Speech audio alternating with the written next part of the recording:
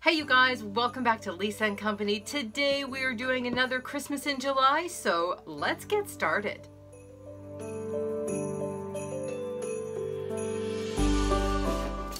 So I don't know about you guys, but when I was a kid, it was my job as the older child to put out the nativity at Christmas. And it was absolutely one of my favorite things to do. It meant the beginning of Christmas. I loved that my mom entrusted me to do it.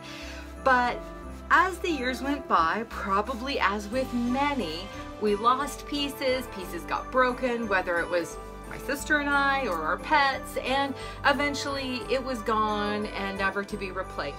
But the bottom line is, I scored recently. So I have been looking in thrift stores for a great nativity, but they're always missing pieces. So when I found this, are you ready? Literally on the side of the road, 100% complete. We've even got the little baby Jesus, every single piece, the little, the frankincense and myrrh and everything. This thing has everything. So I grabbed it, I put it in the garage, and I've held on to it, and we are gonna give this baby a makeover for Christmas in July.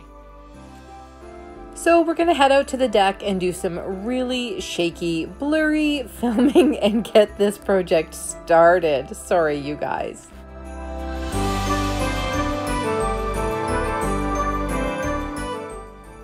These were just a couple of the inspirational ones I found online, and this one on the wooden tray with that little bit of winter greenery is pretty much exactly what I'm going for.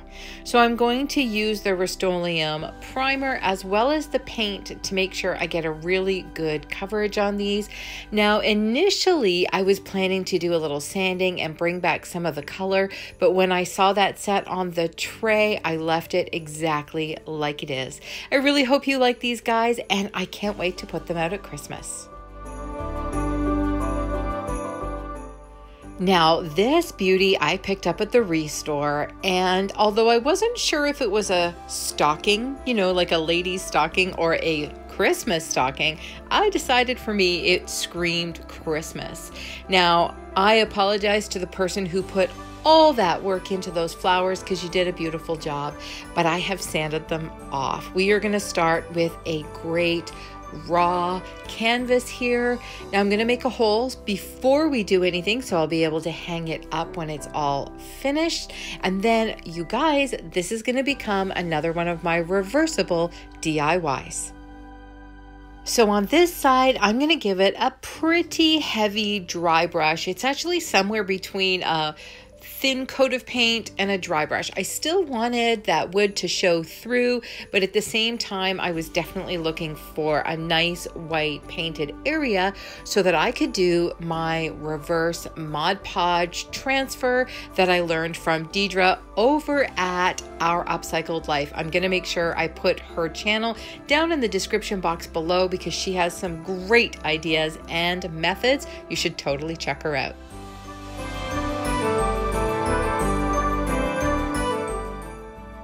With that finished and dried, I'm going to take these music sheet printables that I just got off of Google Images. I don't even know what music it is. No judgment, you guys. No judgment. We're going to put some Mod Podge on those and then place them upside down on top of the white paint. I'm just going to layer those up. Make sure you press out any bubbles, because otherwise you're not going to get that transfer. And I'm going to leave it overnight so it is completely dry before we do the next step.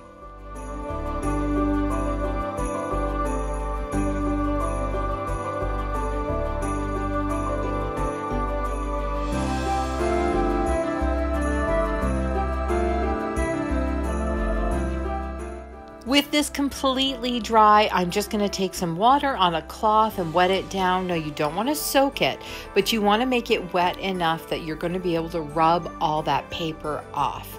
So once I have that paper fairly well saturated, I'm going to go back and start rubbing.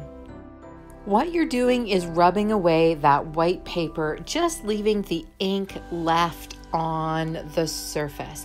It's not going to be perfect, and you do have to use a LaserJet printer to accomplish this. Now I have a couple of places where it rubbed off a little bit more than I'd liked, so I'm just going to take a little bit of white acrylic paint and just dab it in and brush and dab and brush until I've got it what I want it to look like.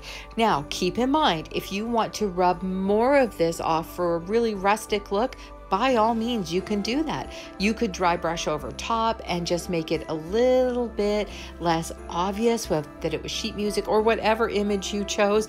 You should always do this to suit your personality and your home decor. And now for the fun part, we get to finish these off and create two-sided Christmas decor. I'm going to use this burlap roll that I've had in my stash forever and wrap it right around the top for both sides to create the stocking's cuff. This way, I won't have seams meeting at the sides if I use two different materials.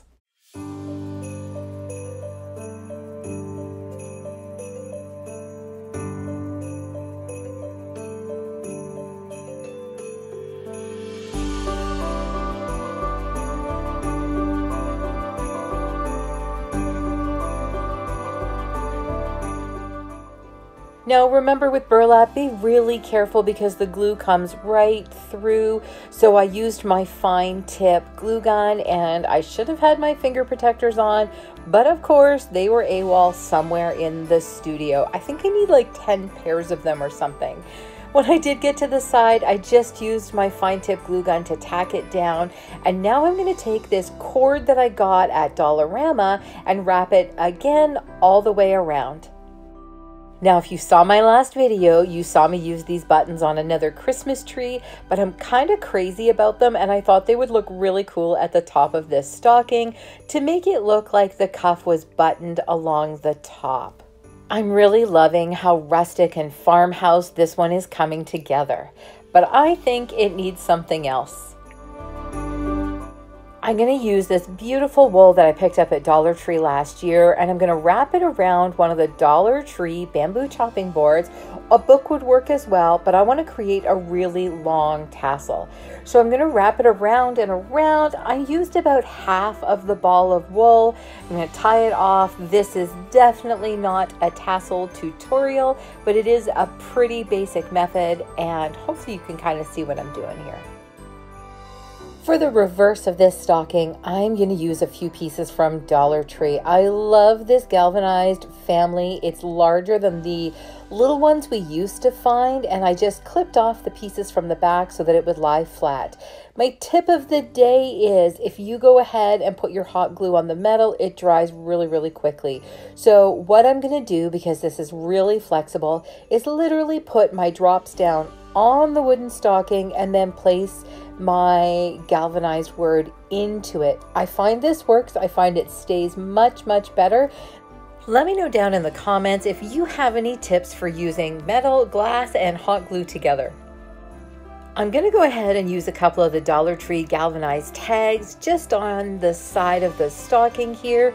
No, I didn't put anything on them yet. I haven't decided if it's going to be initials or maybe a little something Christmassy, but yeah, I'm not sure right now, so I'm just going to leave them blank.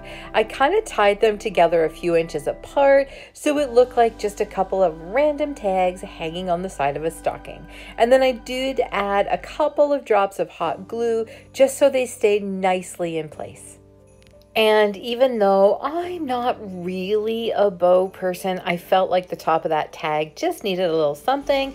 So I'm just going to wrap some twine around my fingers a few times, tie it off in the middle, and add this really cute jute bow to the top of the tags.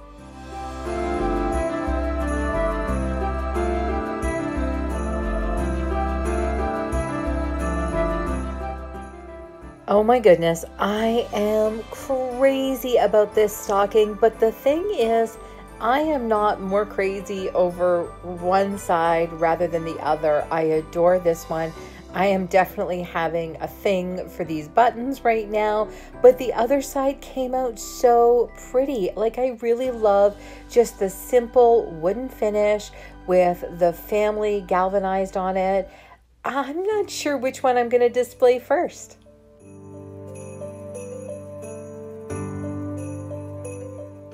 So I picked up this really cool candle holder stick, but I've never quite seen one like this. Like, it is, so I can get you all of it in one shot. It is a cool shape. So I did give it a little bit of a sand already, only because the varnish was really cracked, so it needed that.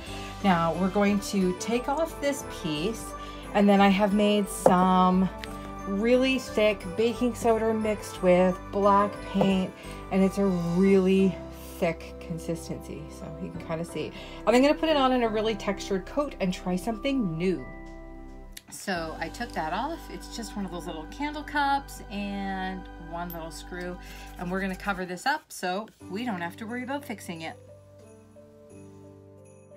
So I'm just going to kind of brush and glop this on all over the place, and I'm going to create a lot of texture while I do it. So I messed around with the brush and I left it in chunks. I think it's going to take a little while to dry, so I am going to leave this one overnight before I do the next step.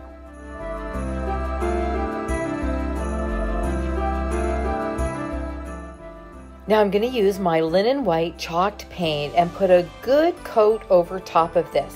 Now my purpose is not to cover it completely, but I am putting it on fairly thick, but using a really light touch, only because I don't want to dislodge any of that texture that I put on there.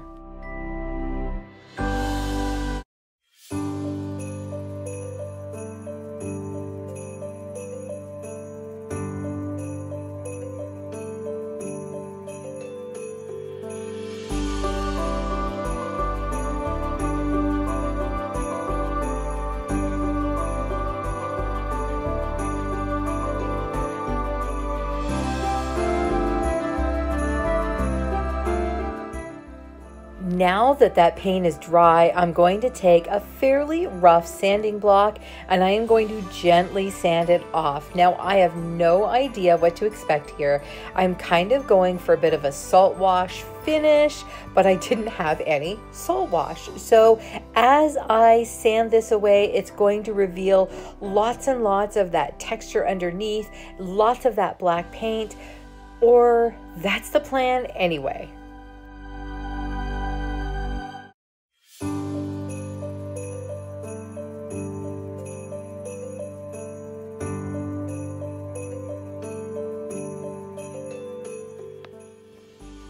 So although I wasn't sure how this was going to work out, I'm kind of loving the texture. It's way more rustic than anything I normally do, but you know what? Different is good. I like it. All right, so here's what's going on this. It's not a candle. I have had this in my stash, obviously, for over a year. Somehow in my mind it was a black Christmas tree, which, let me see if I can show you here. It's clearly not. It's black and orange. Obviously it's Halloween.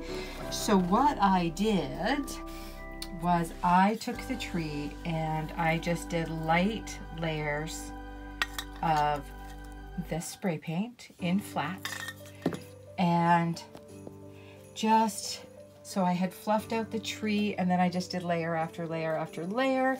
You can see there's still, where did I catch that one? The odd little tiny bit of orange, but that's the nature of this, and you really can't see it when you just kind of look at it. So, time to put this together. Now I debated using a pot or some kind of tin for the tree to sit in, but I really wanted to go with a streamlined look. So I am literally drilling just a larger hole in the bottom of my candle sconce, and I'm going to add my tree right in. This is going to be so simple and so cool. I'm just going to give it a dry fit to make sure I've made that hole the correct size, and then we're going to use some of the Gorilla Glue instant hold magic stuff and put it right in there. I did go ahead and add some really hot glue right into the bottom, and now using that Gorilla Glue on the stem of the tree, because that will give it a really great hold. The thing with Christmas stuff is you've got to remember you're going to be packing it away, and you don't want everything to have fallen apart by the time you unpack it the following year, right?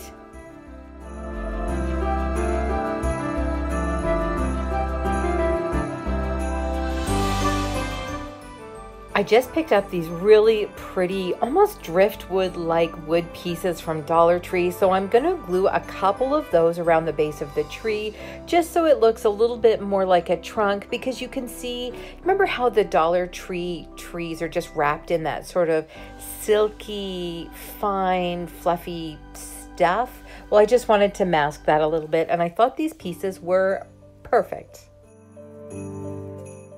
So if you've been with me for a while, you know I love winter, which I know some people find absolutely nuts, but I do. So I went in with this old brush and I added just a little white chalk paint to each of the branches. I thought it made it look like it had just a little bit of frost or snow, and absolutely love it.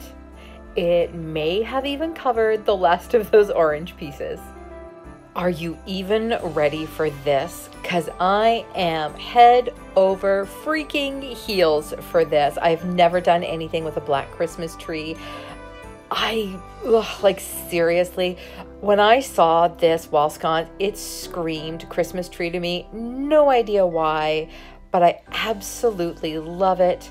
And you guys, I can't wait to use it at Christmas.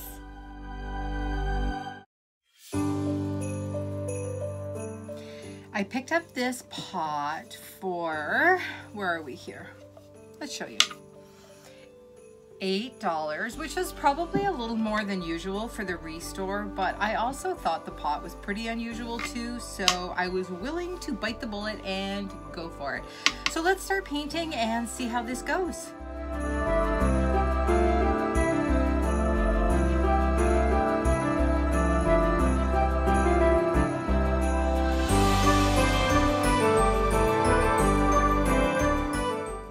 Okay, so I think it looks pretty neat already, so I'm going to finish painting this and can't wait for the final product. So I'm using just a baby wipe from Dollar Tree, but you can use a wet cloth as well. And you want to just wipe away some of that chalk paint. By doing that, you're literally reactivating the paint and then wiping it away. So you can do as little or as much as you want. Now I'm going to focus mainly on the pine cones, my goodness. And then that band right around the middle there, because I love that dark color it had underneath. I am going to take a little bit off the body as well, but mostly to reveal the texture, and that's about it. So do you want to see how this turned out? What do you think? Because I'm having a moment here. I really, really love this. Now, I didn't have the tree I intended to. It's away in storage, so I put this little tiny one in, but I am getting such a cool winter vibe. I can't wait to put this out early this year and make it part of my decor for the entire winter. What do you think, you guys? Head down to the comments and let me know if you're loving this like I am.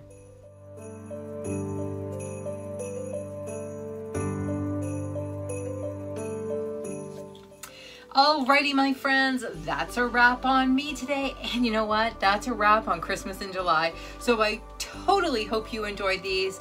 I had so much fun. Even though I got started so much later than I intended to, I really enjoyed making these, and it, as usual, just makes me super excited for the real Christmas season, which starts in just a few short months. Now I have a couple of videos I want to get out for you guys that are just great home decor on a budget, because you know how much I love to do that. Izzy is off to university. Well, I'm gonna say next month, because in August, and we're gonna have some fun things to do for her dorm room, and yeah, hello, fall. So you guys, will see you really soon right back here. Make sure you hit that subscribe button so you never miss a video. Thanks so much, as always, for stopping by and your support and all your wonderful comments, and I'll see you in the next video. If you enjoyed today's video, then here's a couple more I thought you might enjoy as well.